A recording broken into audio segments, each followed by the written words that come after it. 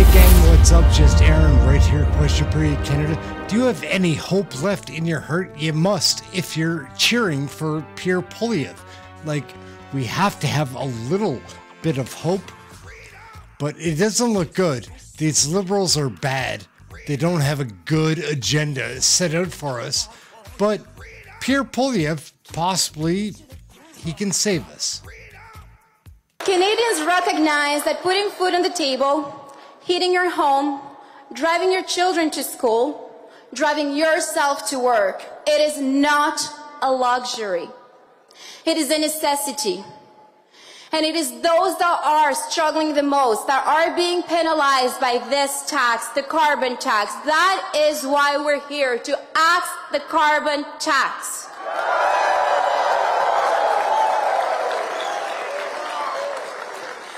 I do my best to travel with my husband and to be by his side so I can hear all of these stories as well.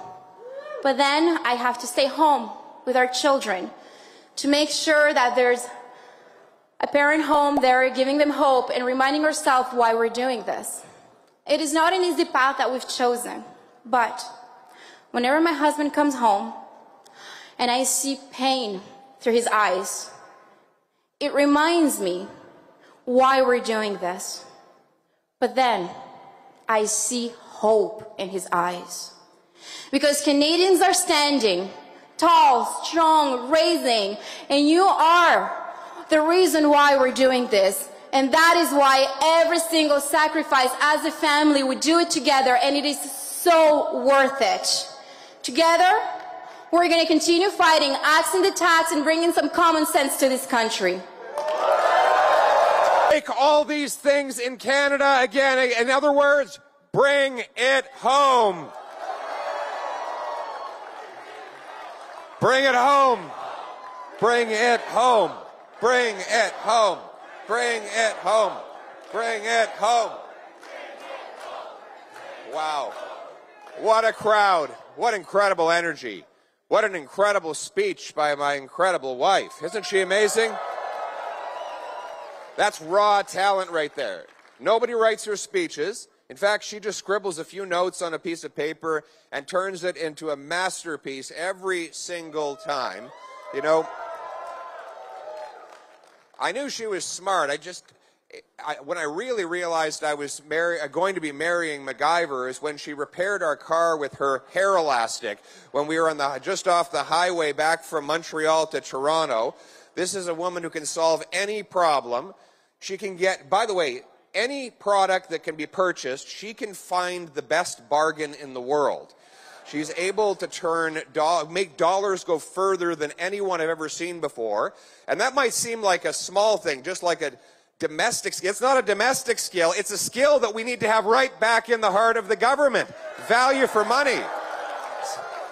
It's common sense. It's common sense. And by the way, she also is a marketing genius. Look at this incredible merch that she put together. I don't think, David, maybe. I don't know. I'm not the boss, but it's just an opinion. Yeah, that's all that's coming off. There's nothing else coming off. With yours, I'm not Justin Trudeau here. I do have hope. In fact, we have more of these shirts. Look at this. It's incredible shirts we have here. You can get them at bringithome.ca. Bringithome.ca. Look at that. There you go.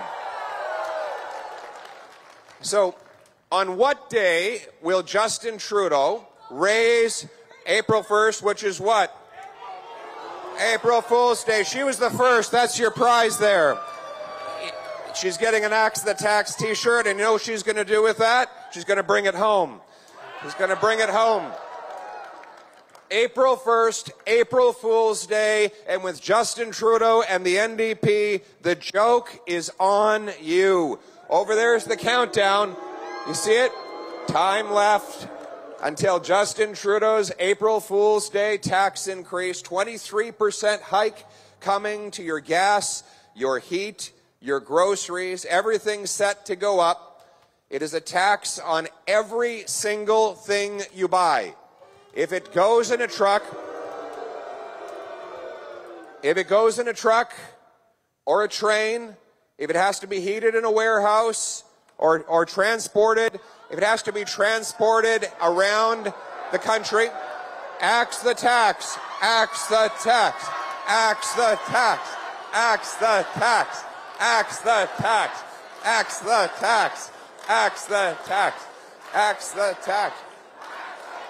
Now, we know everything Trudeau has said about the carbon tax has so far been false. Remember when he said it would make you better off? He said there'd be this rinky-dink little check you'd get in the mail that would make it all right. Well, we have here, is Kathy Katula here? Kathy, that's you. Come on over here. Can I say hello to you? Come over here. Kathy, you remember when Justin Trudeau saw you at a town hall meeting and you were telling him how expensive it was to heat your home? And he said his carbon tax was going to make it all better, didn't he? It was nothing but a photo op. And he gave you a big hug and he cried, a little tear went down his face, right? Yeah, he told me to focus on spoiling my grandkids. I haven't been able to visit them in 3 years because his carbon tax cost me over $200 a month. Axe the tax. Absolutely. Thank you, Kathy. Thank you, Kathy. You're just a Axe the tax. David, and whatever. Yeah, Trudeau said, don't worry, this carbon tax will make you better off. He gave you a big hug in front of the cameras. It was a big warm hug, but not warm enough to heat the home in the winter in Canada.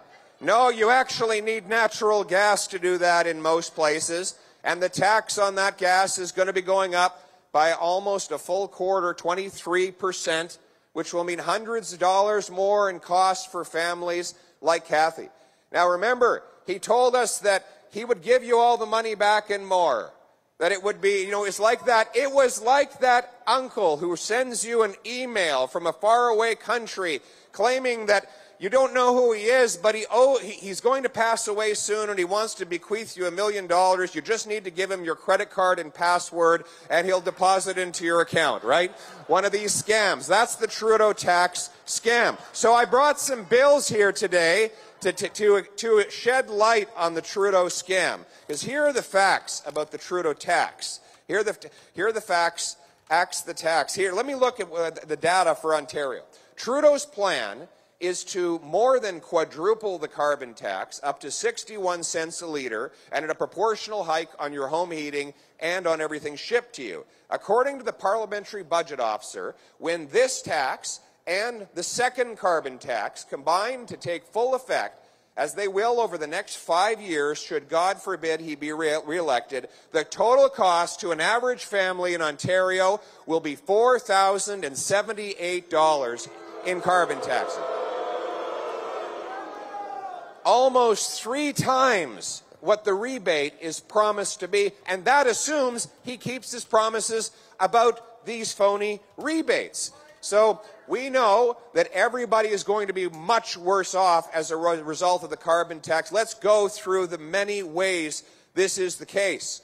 First of all, there's the direct cost. For the single mom who's trying to take her kids to sports and to school in the morning, who has to drive herself to work, she has no choice. There isn't an electrified train to take her. She can't ride her bicycle 40 kilometers every single day to get to the restaurant where she serves her customers. She will be paying higher direct costs. But then there are the indirect costs. Trudeau said, oh, on the face of it, you're all better off.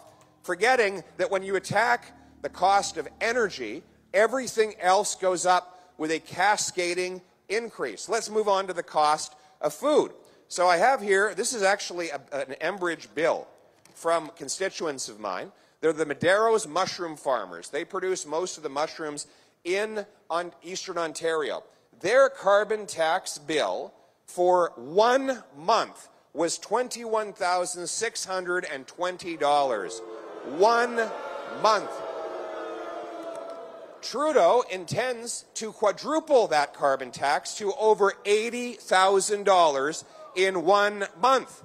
Then that's he literally taxes the energy that they pump into their mushroom chambers, and then the drying cost and the heating cost, and then there's the trucking cost in order to take the mushrooms from the farm over to the wholesaler, which has to be heated, where it's taxed again. And then it goes from the wholesaler all the way over to the retailer. And in those big Costco facilities or even the small grocery stores, they have to heat the place.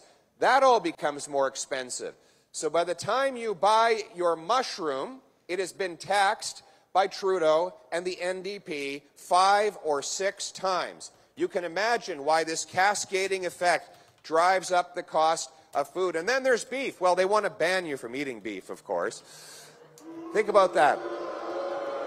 They want a carbon tax. They carbon tax the farmer who makes the grains. Those grains then have to be dried, so they tax the dry heating from natural gas that's used to turn that grain dry. That grain is then turned into feed, and then it has to be transported over to the farms where there are feedlots. And then so the buying farmer who buys that grain for feed, he has to pay the carbon tax. And then when he takes his cattle to the slaughterhouse, that transportation is carbon taxed again. And then the slaughterhouse has to pay the tax. And then the final cut meat has to be transported when it is carbon taxed again. And so there is a cascading tax again and again. And by the time, God forbid, that you might have a steak on your plate, just once a year, which is all many people can afford, you have 8 or 9 separate carbon taxes baked into or grilled in to that same piece of meat.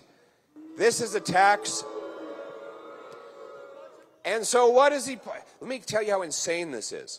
I have a little farm in my riding called Sun Tech Tomatoes. They produce the little miracles of Manotick. Trudeau's carbon tax applies on the CO2 they release into the greenhouse, even though that CO2 doesn't go into the atmosphere. It's absorbed by the plant life. That's the point. Apparently, Trudeau missed that day in science class. So the end result, the end result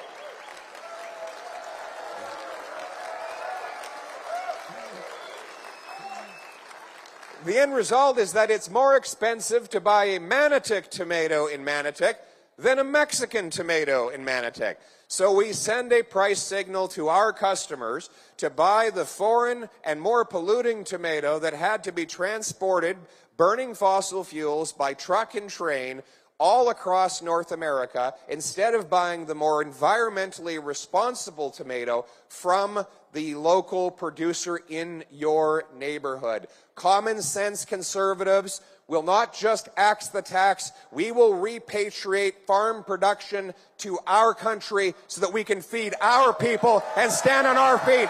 Bring it home! Bring it home!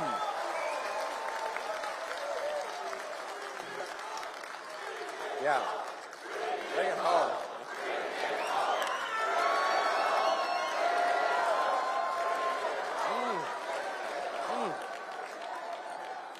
Well, sorry. That is very rude. I'm sorry. These are very delicious. You know what? You know what they say. An apple a day keeps the liberal journalists away.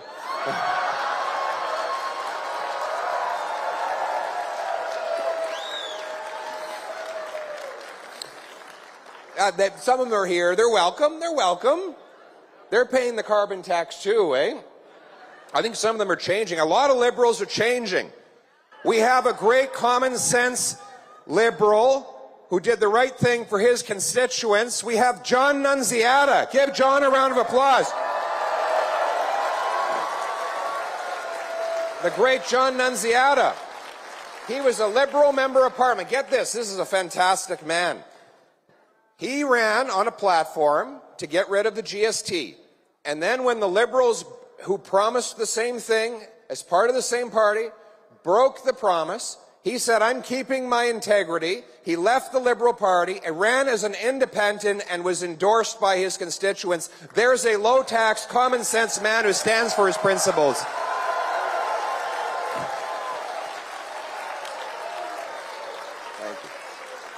Thank you, John. Thank you. You can say there. John, what did you say there? They're all going to vote for you now, including my son, who's a politician. He's a TDSV trustee. Fantastic. We're promoting you every day. Thank you very much, John. Well, you see, the thing is, John hasn't changed. He has the same common sense values from the start. He was fighting high taxes then. He's fighting high taxes now. There are many common sense liberals who, when the party believed in balancing budgets and low taxes and free enterprise and keeping criminals locked up and developing our resources, they believed in that too. Those common sense liberals have been abandoned by the radical agenda of Justin Trudeau that taxes your money, that punishes your work, that doubles your housing costs and unleashes crime and chaos in your community. We're welcoming all those common sense liberals into our party. We want them. Thank you, John. In fact, that's why I'm making an announcement today. It is now 21 days, 9 hours, 28 minutes, and 53 seconds until Trudeau's April Fool's Day tax hike kicks in on you. So here's my announcement. Common sense conservatives are unleashing a massive pressure campaign on NDP and Liberal MPs to vote against Justin Trudeau and Jagmeet Singh and in favor of spiking the hike and axing the tax.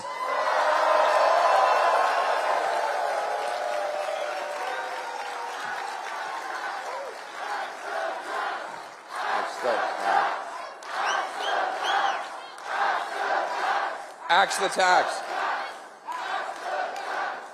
Axe the tax. But it involves all of you. I can't do it myself. Politics is not a spectator sport. It is a participation sport. If you're not at the table, you're on the menu. So you need to be at the table. So I'm going to be asking some things from all of you. I'm going to be asking, we are going to start a massive pressure campaign in Parliament, but you need to back me up on the ground. How many of you are going to write your Liberal NDP members and demand they vote with common sense conservatives to axe the tax? How many will organize protests out of Liberal constituency offices to pressure them to do the right thing? How many of you are going to send emails to all of your networks and post on all of your social media so that every one of your neighbors know about the upcoming April Fool's Day tax hike? How many of you will bombard Liberal NDP offices with phone calls to make sure that they understand their constituents cannot afford to pay anymore?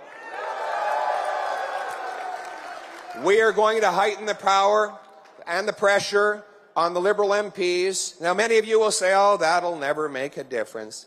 Well, if you think that you're too small to be effective, you've never been in a tent with a mosquito.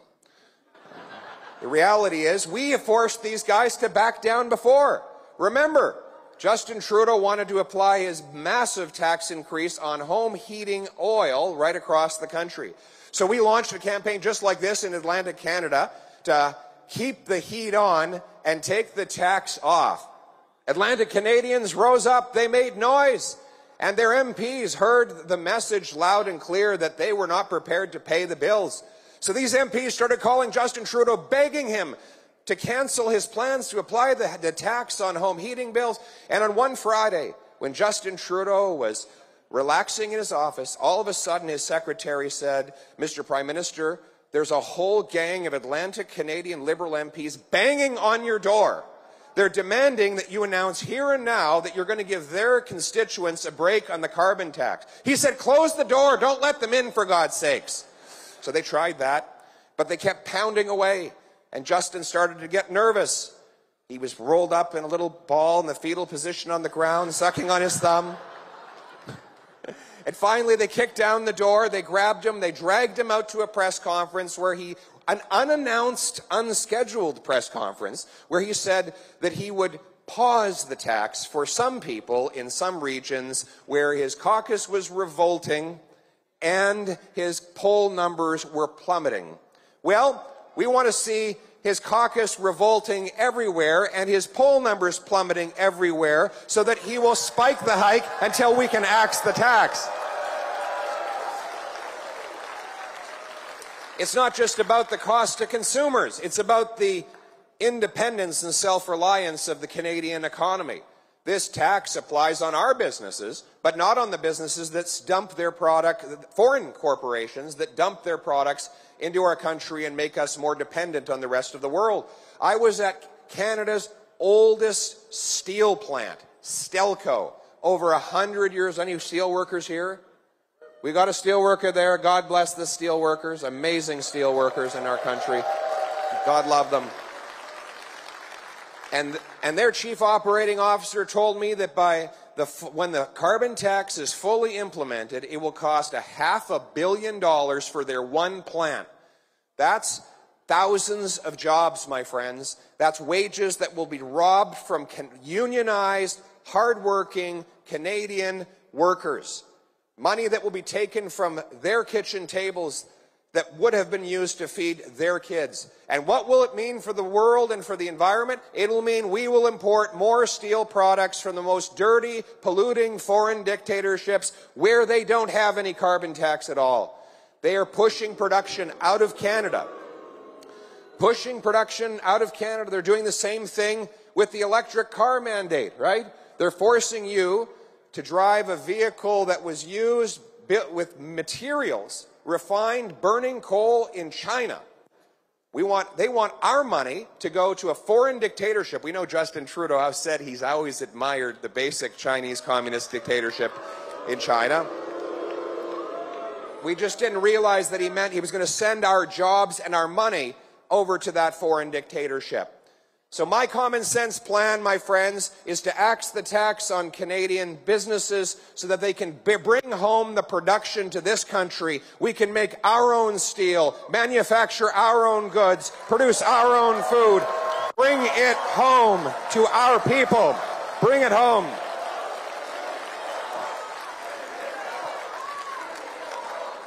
Et que fait le Bloc?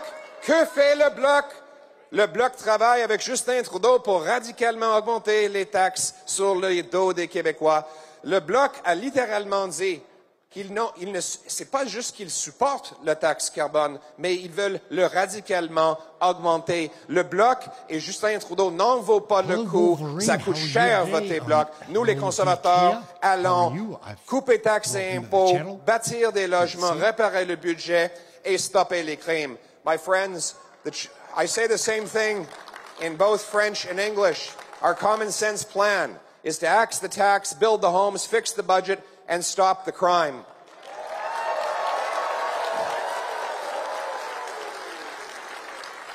And speaking of building homes, the carbon tax will make home building even more expensive as all the raw materials that go into homes have to be shipped to the construction site. And many of the materials that you take for granted in your home are made using petroleum products. So the drywall that you see as you walk into your house, many of the plastic materials that you take for granted, they all become more expensive as the carbon tax goes up. And that further drives the housing crisis we have before us today. Common sense conservatives believe that Canadians can no longer afford to pay.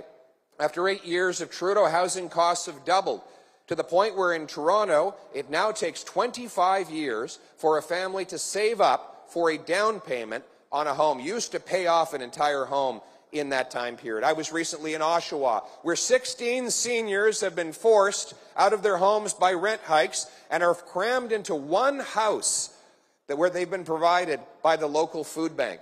That food bank tells me they're literally running out of food. 2 million people line up at food banks every single month. 36% of Canadian charities are now turning people away because they have nothing left. And there is a Facebook network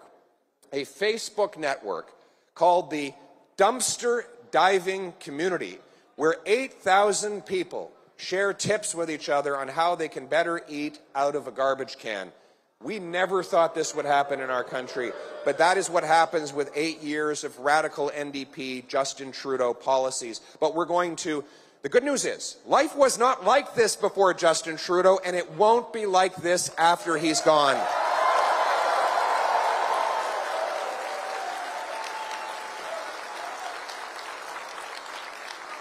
We're going to turn the hurt that he has caused into the hope that Canadians need. And I've been saying a few of these, I've been talking a bit too much here. I want to do a quiz here. All right. How much is the carbon tax scheduled to go up? 23%. She got it first. There you go. There you go, sweetheart. Smart young lady. How much? What will happen to the tax if, when I become Prime Minister? Axe the tax. There we go. Axe the tax. So in addition to axing the tax, we're going to build the homes. Right now, we have the second slowest building permits of any country in the OECD, even though we have the most land to build on. We spend a larger share of our economy on home building than any other country in the OECD. In fact, twice as much as they do in the United States to build the smallest number of homes. Why? Because of the bureaucracy that you have to fight your way through in order to get a building permit. The biggest single cost added to building a home in Canada is not land, labor, or lumber. It is bureaucracy. 60% of a new home cost in Vancouver is permits, consultants, development charges, taxes, lawyers, all the people who do nothing productive to actually build the home. And yet they take up the lion's share of the cost of the new home. So common sense conservatives are going to require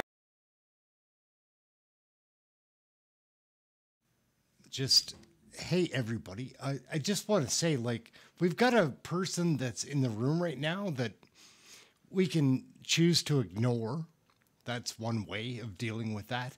Or just let him fire off, try to rev everybody up, whatever. Like, I think our community is stronger than that. So kind of take a flying leap there, guy. Like, but also, if you just want to try to antagonize this group, go right ahead. I believe the group is strong enough to handle it, but I don't understand what your point is. Like, I believe that you're a voice that has nothing to say or contribute to our group besides antagonize people. And that's fine. I'm not going to kick you out because I believe, again, in my community, but screw off. There's just no need. Like, anyways, we're back into the show. So, higher municipalities speed up, lower the cost of building permits, and free up land to build as a condition of getting federal money. I will require cities permit 15% more housing completions. If they hit that target, they'll keep their money. They beat the target, they'll get a bonus. They miss the target, they'll pay a fine. Realtors are paid for the number of houses they sell. Builders for the number they build. Let's pay our municipalities their federal infrastructure money for the number of homes they permit. Pay for results to build the homes. We're going to sell off 6,000 federal buildings and thousands of acres of federal land to build, build, build. And you know something?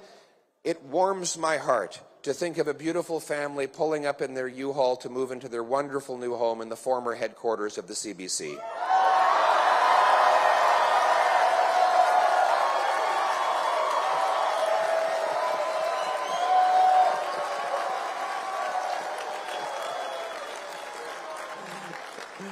How do you like them apples? And we want those homes to be in safe neighborhoods. That's why we're going to stop the crime. We have some wonderful police officers here today. Let's give a big round of applause to our police. God bless our police. We love them. I told some of them as I was coming in, though, I want to reduce their business. I want them to have less return customers. We want more police, but less return customers. We just came back from Penticton. They have one criminal there who does so much crime that you can tell whether he's been in jail on a given day based on the crime rate for the whole city. No, I'm serious. It's not a joke. This guy does so much crime that when he's free, you can actually see spikes in Penticton's crime rate. It's incredible. And every time I go back to Penticton, I relay this story, and people in the crowd, they all shout out his name. They all literally shout out the guy's name, because everybody knows who he is. But he never actually stays in prison because of Justin Trudeau's catch and release policies. Catch and release allows him and other violent offenders to get out of jail within hours of being rearrested. Now, in Vancouver, they had to arrest the same 40 offenders 6,000 times in 1 year. 6,000 times is 150 times per offender per year.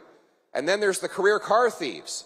The car thieves who can serve their sentences in their living rooms, watching Netflix or playing Grand Theft Auto. Common sense conservatives will make repeat violent offenders and career car thieves ineligible for bail. It will be jail, not bail. Jail, not bail.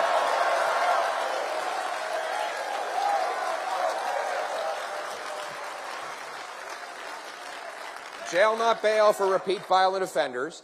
Then we're going to tackle the drugs. Trudeau has decriminalized and tax-subsidized narcotics, claiming that this is the best way to keep people safe. He calls it a safe supply. A safe supply of what? Heroin? We're talking about hydromorphone. It is a heroin-grade drug, and yet they're literally giving it out in our streets.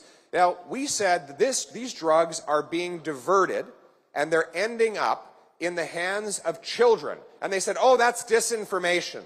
They claimed it was a conspiracy theory. Well, that conspiracy theory was proven to be the truth when just 3 days ago, the RCMP tweeted out that they had acquired tens of thousands of doses of taxpayer-funded opioids that had been diverted into the hands of organized criminals. Criminals who then sell it to kids and get people hooked on drugs. Our common sense plan is to recriminalize the hard drugs, stop giving out taxpayer-funded opioids, and put the money into treatment and recovery to bring our loved ones home drug-free. And not only that, we're going to stand up for our law-abiding sport shooters and hunters.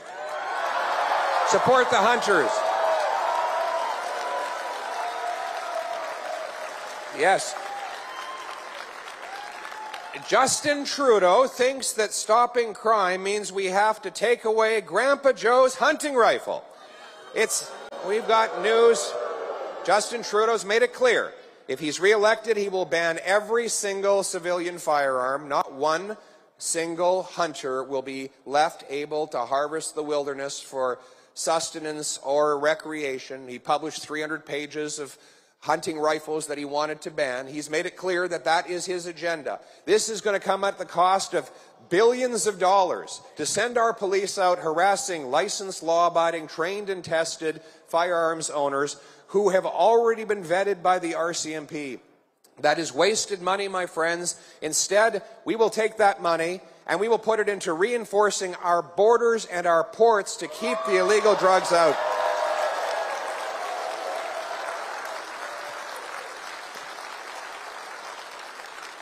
Speaking of our ports, you know, anybody had any cars stolen around here lately?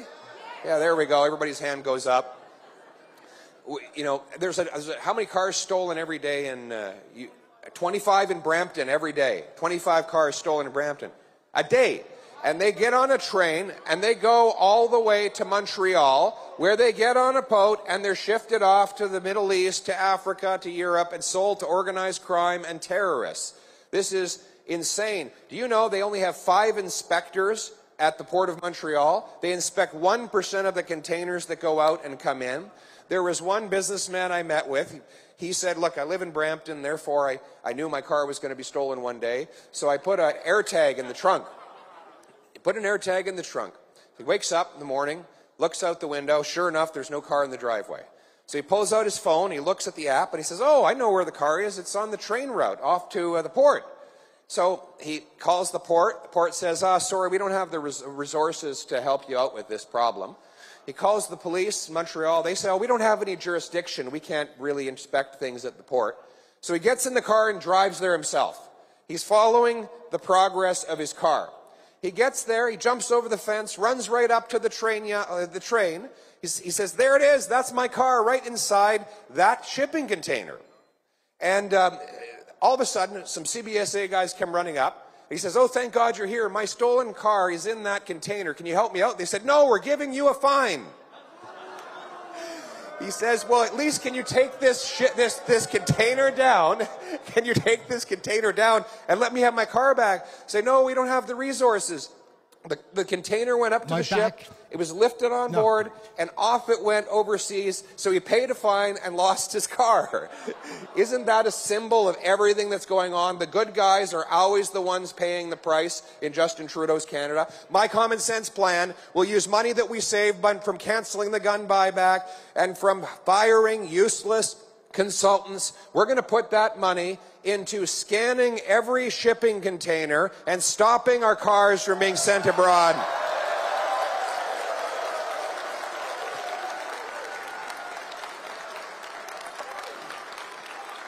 Stop the crime. Stop the crime. We're going to stop the crime. We're going to reinstate common sense to our finances with a dollar-for-dollar law requiring politicians find $1 of savings for every new dollar of spending. We'll cut the waste. The $21 billion for consultants will be cut. The $35 billion infrastructure bank that hasn't completed a single infrastructure project will be cut. We will cut the $1 billion green fund. We will cut back on wasteful aid that goes to dictators, terrorists, and multinational bureaucracies and bring that money home.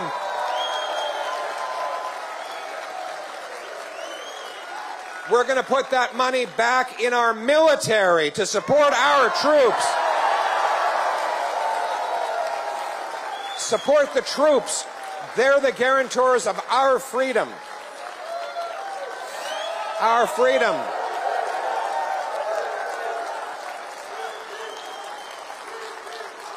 Bring it home. Bring it home. Bring it home. Bring it home. Bring it home. Bring it home. Bring it home. Bring it home. Bring it. Yay! Great catch. Wow, there she goes. Excellent. We're going to bring it home. We're going to bring home our freedom again. We will repeal liberal censorship law C-11. We will ban all of our ministers and members of parliament from any involvement in the World Economic Forum.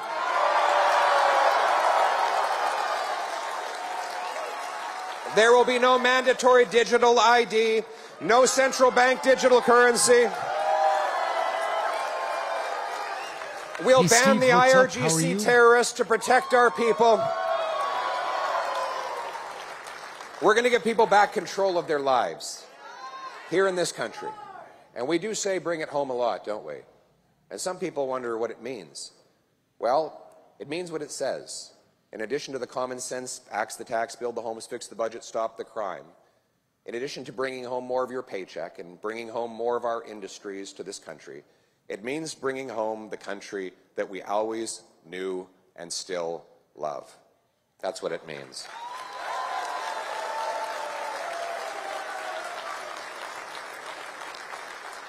It means bringing home the common sense consensus that made that possible. In a country that someone once said makes no sense in theory, but always made sense in practice.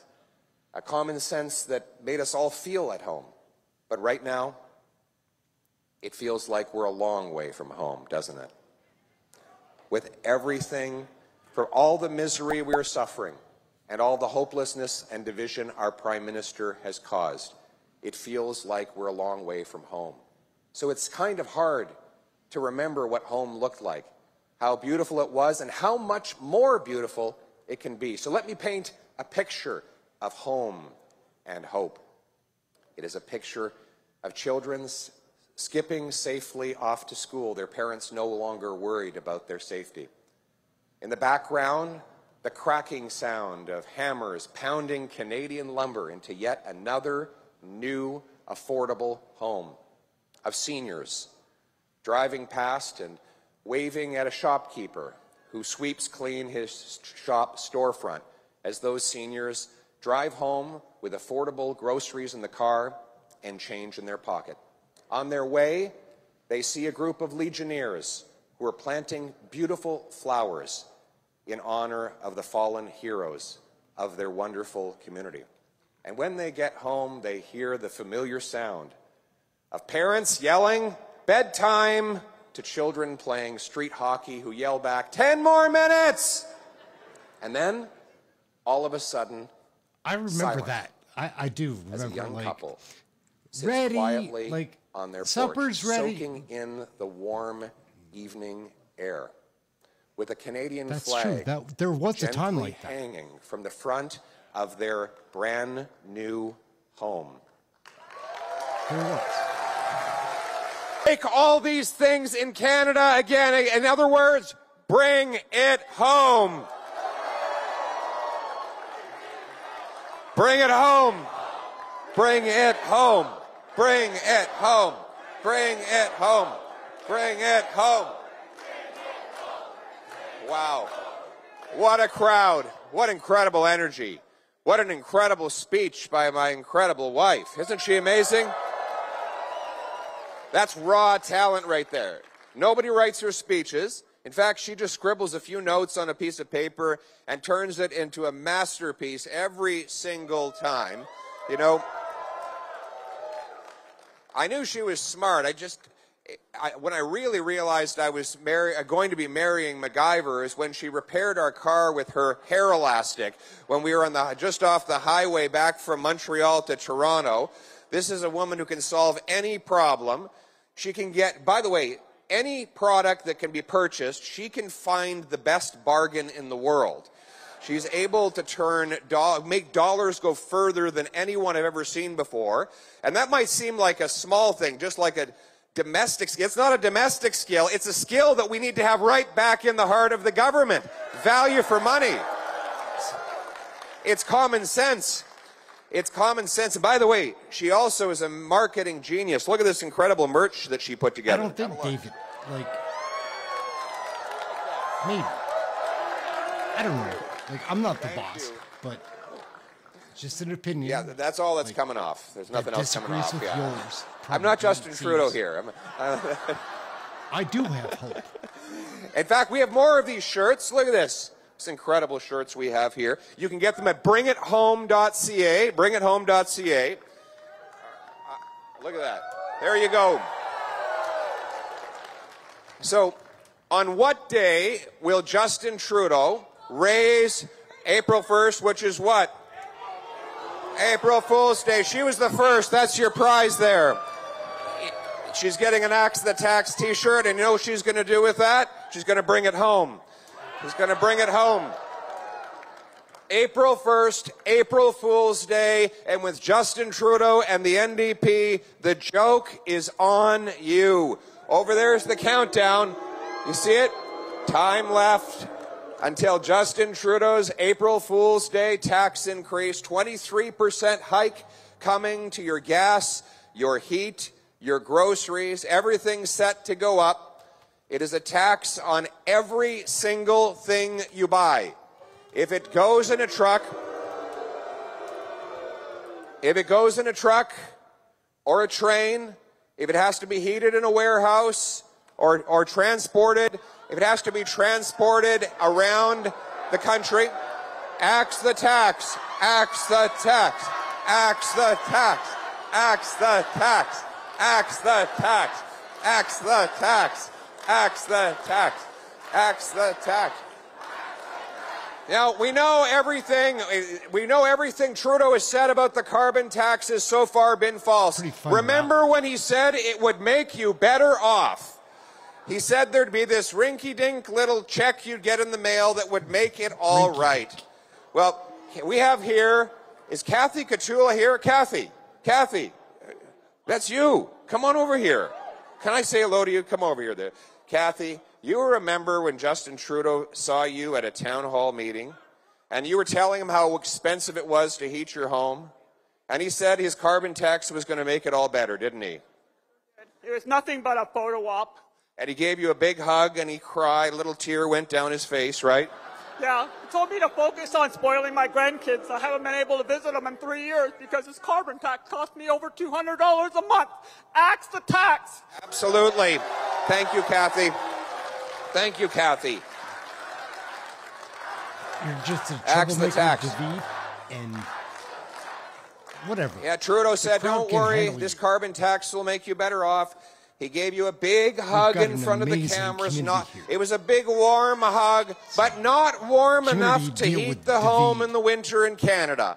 No, you actually need natural gas to do that in most places, and the tax on that gas is going to be going up by almost a full quarter, 23%, which will mean hundreds of dollars more in costs for families like Kathy. Now remember, he told us that he would give you all the money back and more. That it would be, you know, it's like that. It was like that uncle who sends you an email from a faraway country claiming that you don't know who he is, but he's going to pass away soon and he wants to bequeath you $1 million. You just need to give him your credit card and password and he'll deposit into your account, right? One of these scams. That's the Trudeau tax scam. So I brought some bills here today to shed light on the Trudeau scam. Because here are the facts about the Trudeau tax. Here are the facts, acts the tax. Here, let me look at the data for Ontario. Trudeau's plan is to more than quadruple the carbon tax, up to 61 cents a litre, and at a proportional hike on your home heating and on everything shipped to you. According to the parliamentary budget officer, when this tax and the second carbon tax combine to take full effect, as they will over the next 5 years, should God forbid he be re-elected, the total cost to an average family in Ontario will be $4,078 in carbon taxes. Almost 3 times what the rebate is promised to be, and that assumes he keeps his promises about these phony rebates. So we know that everybody is going to be much worse off as a result of the carbon tax. Let's go through the many ways this is the case. First of all, there's the direct cost. For the single mom who's trying to take her kids to sports and to school in the morning, who has to drive herself to work, she has no choice. There isn't an electrified train to take her. She can't ride her bicycle 40 kilometers every single day to get to the restaurant where she serves her customers. She will be paying higher direct costs. But then there are the indirect costs. See, Trudeau said, oh, on the face of it, you're all better off. Forgetting that when you attack the cost of energy, everything else goes up with a cascading increase. Let's move on to the cost of food. So I have here, this is actually an Enbridge bill from constituents of mine. They're the Madero's mushroom farmers. They produce most of the mushrooms in Eastern Ontario. Their carbon tax bill for 1 month was $21,620. 1 month. Trudeau intends to quadruple that carbon tax to over $80,000 in 1 month. Then that's he literally taxes the energy that they pump into their mushroom chambers, and then the drying cost and the heating cost, and then there's the trucking cost in order to take the mushrooms from the farm over to the wholesaler, which has to be heated, where it's taxed again. And then it goes from the wholesaler all the way over to the retailer. And in those big Costco facilities or even the small grocery stores, they have to heat the place. That all becomes more expensive. So by the time you buy your mushroom, it has been taxed by Trudeau and the NDP 5 or 6 times. You can imagine why this cascading effect drives up the cost of food. And then there's beef. Well, they want to ban you from eating beef, of course. Think about that. They want to carbon tax. They carbon tax the farmer who makes the grains. Those grains then have to be dried, so they tax the dry heating from natural gas that's used to turn that grain dry. That grain is then turned into feed, and then it has to be transported over to the farms where there are feedlots. And then the buying farmer who buys that grain for feed, he has to pay the carbon tax. And then when he takes his cattle to the slaughterhouse, that transportation is carbon taxed again. And then the slaughterhouse has to pay the tax. And then the final cut meat has to be transported when it is carbon taxed again. And so there is a cascading tax again and again. And by the time, God forbid, that you might have a steak on your plate, just once a year, which is all many people can afford, you have 8 or 9 separate carbon taxes baked in or grilled in to that same piece of meat. This is a tax. And so what is he? Let me tell you how insane this is. I have a little farm in my riding called SunTech Tomatoes. They produce the little miracles of Manotick. Trudeau's carbon tax applies on the CO2 they release into the greenhouse, even though that CO2 doesn't go into the atmosphere. It's absorbed by the plant life. That's the point. Apparently, Trudeau missed that day in science class. So the end result, the end result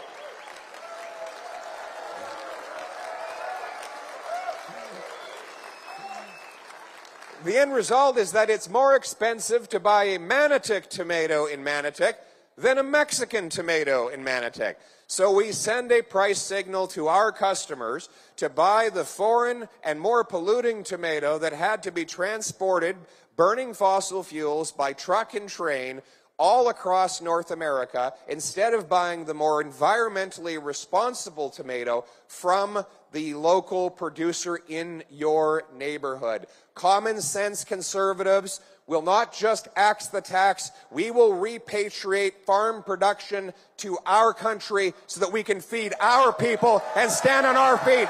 Bring it home! Bring it home!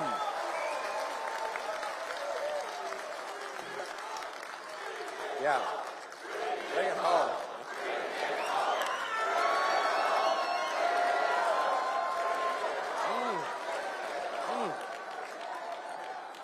Well, sorry. That is very rude. I'm sorry. These are very delicious. You know what? You know what they say. An apple a day keeps the liberal journalists away.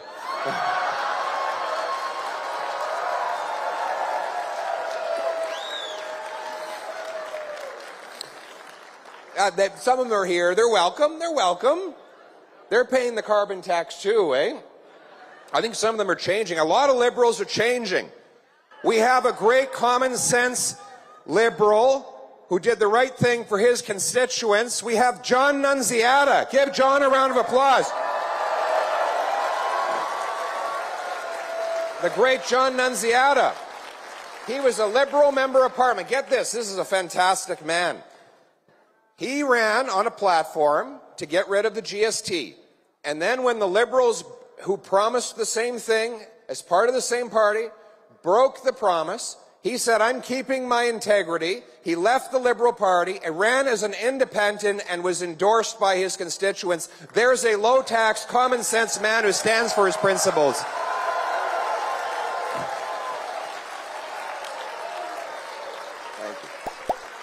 Thank you, John. Thank you. You can say there. John, what did you just say there? They're all going to vote for you now, including my son, who's a politician. He's a TDSV trustee. Fantastic. We're promoting you every day. Thank you very much, John. Well, you see, the thing is, John hasn't changed. He has the same common sense values from the start. He was fighting high taxes then. He's fighting high taxes now. There are many common sense liberals who, when the party believed in balancing budgets and low taxes and free enterprise and keeping criminals locked up and developing our resources, they believed in that too. Those common sense liberals have been abandoned by the radical agenda of Justin Trudeau that taxes your money, that punishes your work, that doubles your housing costs and unleashes crime and chaos in your community. We're welcoming all those common sense liberals into our party. We want them. Thank you, John. In fact, that's why I'm making an announcement today. It is now 21 days, 9 hours, 28 minutes, and 53 seconds until Trudeau's April Fool's Day tax hike kicks in on you. So here's my announcement. Common sense conservatives are unleashing a massive pressure campaign on NDP and Liberal MPs to vote against Justin Trudeau and Jagmeet Singh and in favor of spiking the hike and axing the tax.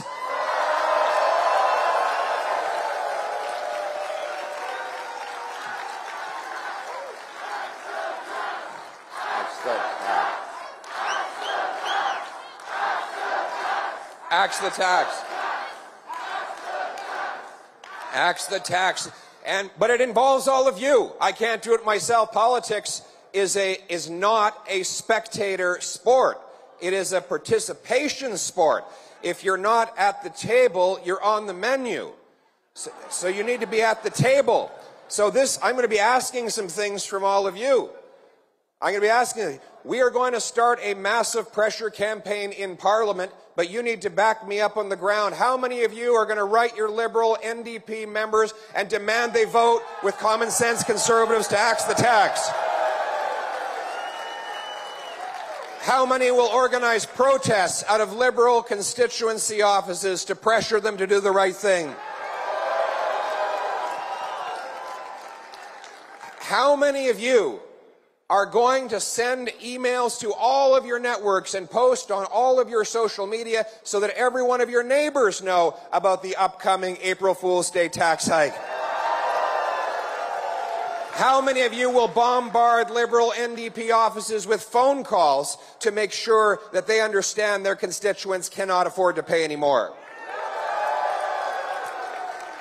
We are going to heighten the power and the pressure on the Liberal MPs. Now, many of you will say, oh, that'll never make a difference. Well, if you think that you're too small to be effective, you've never been in a tent with a mosquito. The reality is, we have forced these guys to back down before. Remember, Justin Trudeau wanted to apply his massive tax increase on home heating oil right across the country. So we launched a campaign just like this in Atlantic Canada to keep the heat on and take the tax off.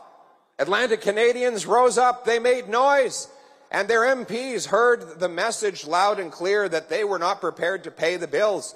So these MPs started calling Justin Trudeau, begging him to cancel his plans to apply the tax on home heating bills. And on one Friday, when Justin Trudeau was relaxing in his office, all of a sudden his secretary said, Mr. Prime Minister, there's a whole gang of Atlantic Canadian Liberal MPs banging on your door. They're demanding that you announce here and now that you're going to give their constituents a break on the carbon tax. He said, close the door, don't let them in, for God's sakes. So they tried that, but they kept pounding away, and Justin started to get nervous. He was rolled up in a little ball in the fetal position on the ground, sucking on his thumb. And finally, they kicked down the door, they grabbed him, they dragged him out to a press conference where an unannounced, unscheduled press conference, where he said that he would pause the tax for some people in some regions where his caucus was revolting and his poll numbers were plummeting. Well, we want to see his caucus revolting everywhere and his poll numbers plummeting everywhere so that he will spike the hike until we can axe the tax. It's not just about the cost to consumers. It's about the independence and self-reliance of the Canadian economy. This tax applies on our businesses, but not on the businesses that dump their product, foreign corporations that dump their products into our country and make us more dependent on the rest of the world. I was at Canada's oldest steel plant, Stelco, over 100 years. Any steel workers here? We got a steel worker there. God bless the steel workers, amazing steel workers in our country. God love them. And their chief operating officer told me that when the carbon tax is fully implemented, it will cost $500 million for their one plant. That's thousands of jobs, my friends. That's wages that will be robbed from unionized, hardworking Canadian workers. Money that will be taken from their kitchen tables that would have been used to feed their kids. And what will it mean for the world and for the environment? It'll mean we will import more steel products from the most dirty, polluting foreign dictatorships where they don't have any carbon tax at all. They are pushing production out of Canada. Pushing production out of Canada. They're doing the same thing with the electric car mandate, right? They're forcing you to drive a vehicle that was used with materials refined burning coal in China. They want our money to go to a foreign dictatorship. We know Justin Trudeau has said he's always admired the basic Chinese communist dictatorship in China. We just didn't realize that he meant he was going to send our jobs and our money over to that foreign dictatorship. So my common sense plan, my friends, is to axe the tax on Canadian businesses so that they can bring home the production to this country. We can make our own steel, manufacture our own goods, produce our own food. Bring it home to our people. Bring it home.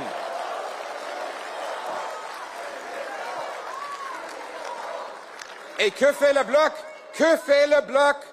Le Bloc travaille avec Justin Trudeau pour radicalement augmenter les taxes sur le dos des Québécois.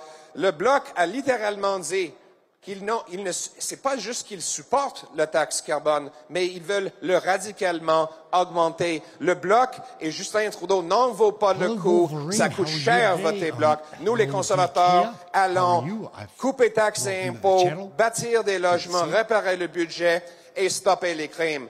My friends, I say the same thing in both French and English. Our common sense plan is to axe the tax, build the homes, fix the budget, and stop the crime.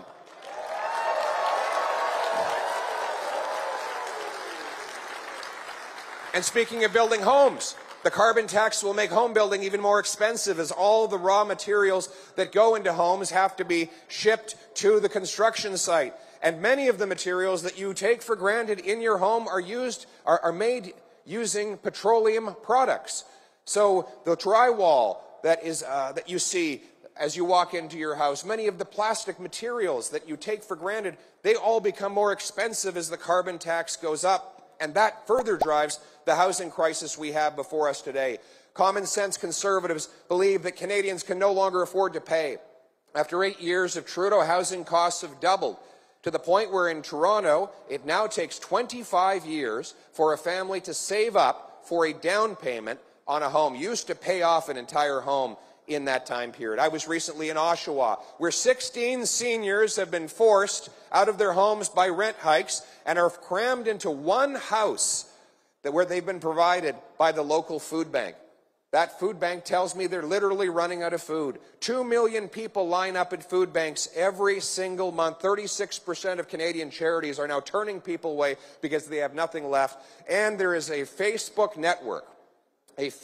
network called the Dumpster Diving Community, where 8,000 people share tips with each other on how they can better eat out of a garbage can. We never thought this would happen in our country, but that is what happens with 8 years of radical NDP Justin Trudeau policies. But the good news is, life was not like this before Justin Trudeau, and it won't be like this after he's gone.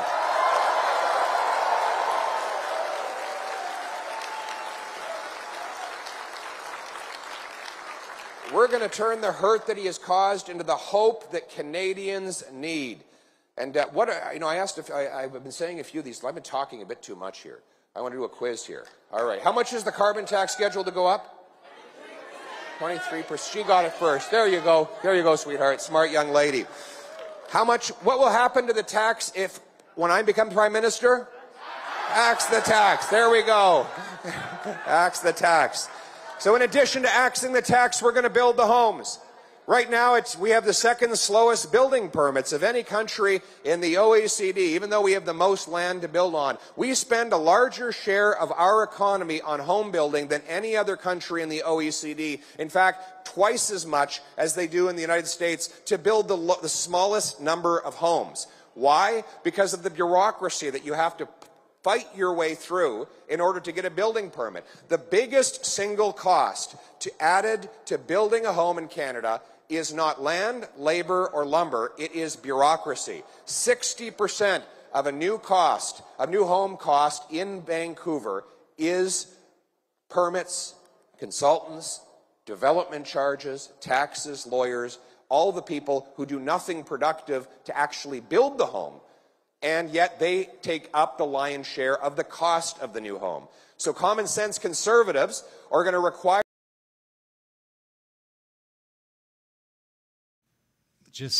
hey, everybody, I just want to say, we've got a person that's in the room right now that we can choose to ignore. That's one way of dealing with that. Or just let him fire off, try to rev everybody up, whatever. Like, I think our community is stronger than that.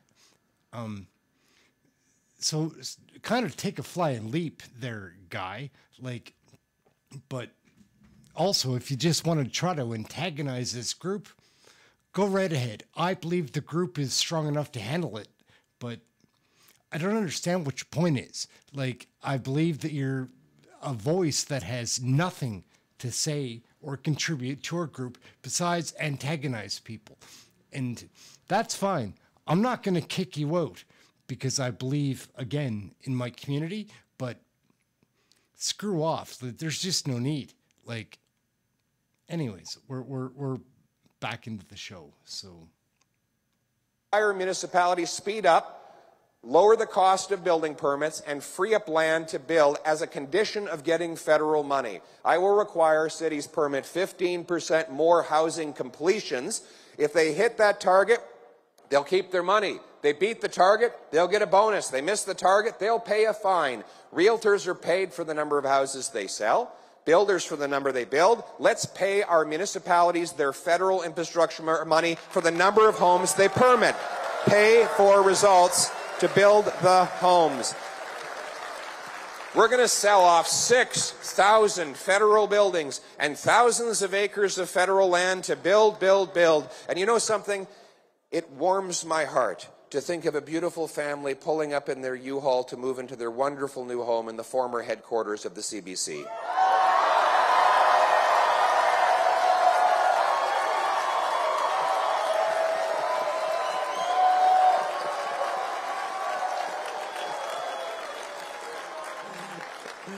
How do you like them apples? And we want those homes to be in safe neighborhoods. That's why we're going to stop the crime. We have some wonderful police officers here today. Let's give a big round of applause to our police. God bless our police. We love them. I told some of them as I was coming in, though, I want to reduce their business. I want them to have less return customers. We want more police, but less return customers. We just came back from Penticton. They have one criminal there who does so much crime that you can tell whether he's been in jail on a given day based on the crime rate for the whole city. No, I'm serious. It's not a joke. This guy does so much crime that when he's free, you can actually see spikes in Penticton's crime rate. It's incredible. And every time I go back to Penticton, I relay this story, and people in the crowd, they all shout out his name. They all literally shout out the guy's name because everybody knows who he is. But he never actually stays in prison because of Justin Trudeau's catch and release policies. Catch and release allows him and other violent offenders to get out of jail within hours of being rearrested. Now, in Vancouver, they had to arrest the same 40 offenders 6,000 times in 1 year. 6,000 times is 150 times per offender per year. And then there's the career car thieves. The car thieves who can serve their sentences in their living rooms, watching Netflix or playing Grand Theft Auto. Common sense conservatives will make repeat violent offenders and career car thieves ineligible for bail. It will be jail, not bail. Jail, not bail.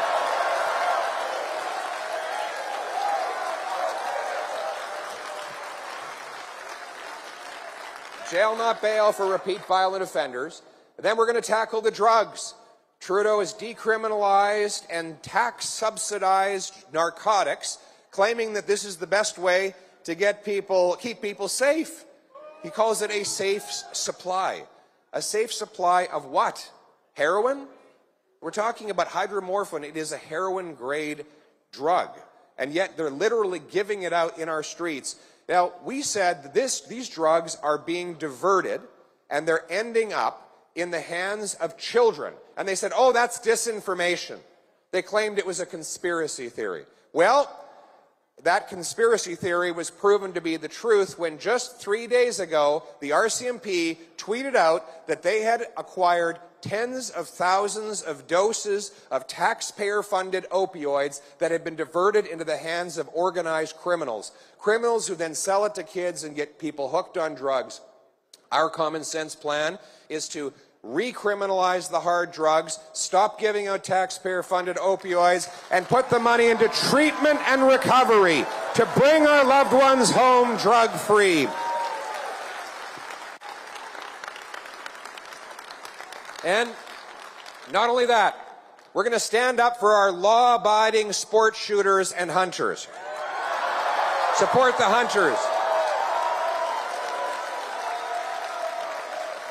Yes. Justin Trudeau thinks that stopping crime means we have to take away Grandpa Joe's hunting rifle. We've got news. Justin Trudeau's made it clear. If he's re-elected, he will ban every single civilian firearm. Not one single hunter will be left able to harvest the wilderness for sustenance or recreation. He published 300 pages of hunting rifles that he wanted to ban. He's made it clear that that is his agenda. This is going to come at the cost of billions of dollars to send our police out harassing licensed, law-abiding, trained and tested firearms owners who have already been vetted by the RCMP. That is wasted money, my friends. Instead, we will take that money and we will put it into reinforcing our borders and our ports to keep the illegal drugs out.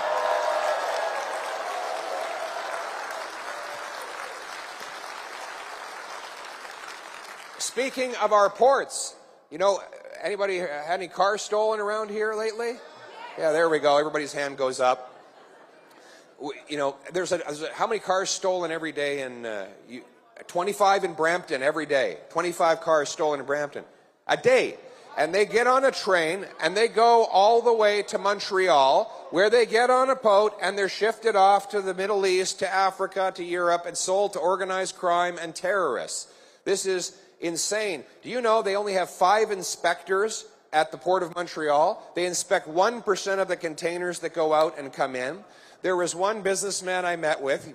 He said, look, I live in Brampton, therefore I knew my car was going to be stolen one day, so I put an air tag in the trunk. He put an air tag in the trunk. He wakes up in the morning, looks out the window. Sure enough, there's no car in the driveway. So he pulls out his phone, he looks at the app, and he says, oh, I know where the car is. It's on the train route off to the port. So he calls the port. The port says, sorry, we don't have the resources to help you out with this problem. He calls the police in Montreal. They say, oh, we don't have any jurisdiction. We can't really inspect things at the port. So he gets in the car and drives there himself. He's following the progress of his car. He gets there, he jumps over the fence, runs right up to the train. He says, there it is, that's my car right inside that shipping container. And all of a sudden, some CBSA guys come running up. He says, oh, thank God you're here. My stolen car is in that container. Can you help me out? They said, no, we're giving you a fine. He says, well, at least can you take this container down? Can you take this container down and let me have my car back? Say, no, we don't have the resources. The container went up to the ship. It was lifted on board, and off it went overseas. So he paid a fine and lost his car. Isn't that a symbol of everything that's going on? The good guys are always the ones paying the price in Justin Trudeau's Canada. My common sense plan will use money that we save from canceling the gun buyback and from firing useless consultants. We're going to put that money into scanning every shipping container and stopping our cars from being sent abroad.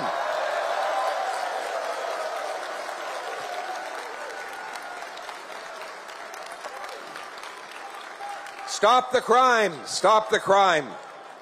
We're going to stop the crime. We're going to reinstate common sense to our finances with a dollar-for-dollar law requiring politicians find $1 of savings for every new dollar of spending. We'll cut the waste. The $21 billion for consultants will be cut. The $35 billion infrastructure bank that hasn't completed a single infrastructure project will be cut. We will cut the $1 billion green fund.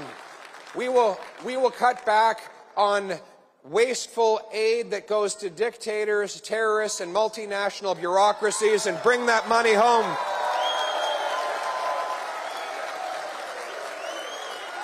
We're going to put that money back in our military to support our troops. Support the troops. They're the guarantors of our freedom. Our freedom.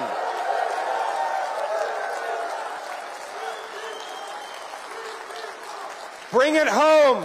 Bring it home. Bring it home. Bring it home. Bring it home. Bring it home. Bring it home. Bring it home. Bring it. Yay! Great catch. Wow, there she goes. Excellent. We're going to bring it home. We're going to bring home our freedom again. We will repeal liberal censorship law C11. We will ban all of our ministers and members of parliament from any involvement in the World Economic Forum.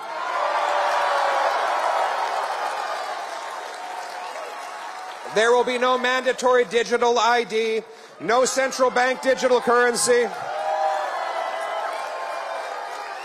We'll Hey, ban Steve, the what's up? How are IRGC you? terrorists to protect our people. We're going to give people back control of their lives here in this country. And we do say bring it home a lot, don't we? And some people wonder what it means. Well, it means what it says. In addition to the common sense, axe the tax, build the homes, fix the budget, stop the crime. In addition to bringing home more of your paycheck and bringing home more of our industries to this country, it means bringing home the country that we always knew and still love. That's what it means.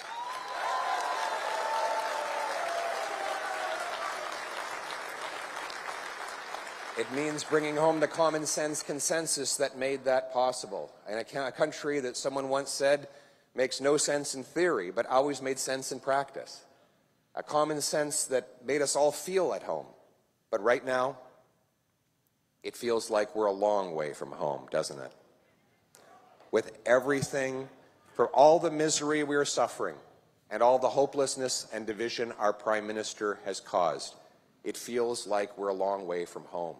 So it's kind of hard to remember what home looked like, how beautiful it was, and how much more beautiful it can be. So let me paint a picture of home and hope. It is a picture of children skipping safely off to school, their parents no longer worried about their safety. In the background, the cracking sound of hammers pounding Canadian lumber into yet another new, affordable home.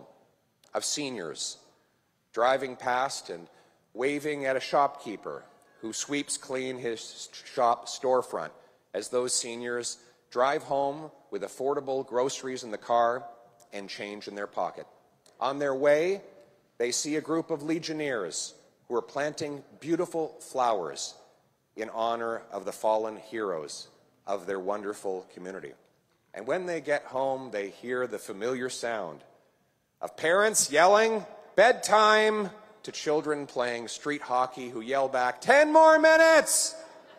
And then, all of a sudden, I remember silence. that. I do remember. As a young like, couple sits ready, quietly like, on their supper's porch, ready. soaking in the warm evening air, with a Canadian That's flag true. There was a time gently like that. hanging from the front of their brand new home. There was. Hey gang, so that wraps up this video. Pierre Poilievre is on fire. His wife, she's a pretty hot ticket too. So speaks really well, you know. We'll see you next video. Thank you so much for watching. Like and subscribe. Like, that's the way we get circulated and get notified. Share it with somebody, all that stuff. We're learning about Canadian politics here. We watch every single question period from the House of Commons. It's a blast. We have a fun chat room. So come join, hang out with the gang, see what it's all about. We'll catch you next video. We're gonna split for now. Gotta run and get something healthy to eat, and I'm trying to stay warm. Hang in there, guys.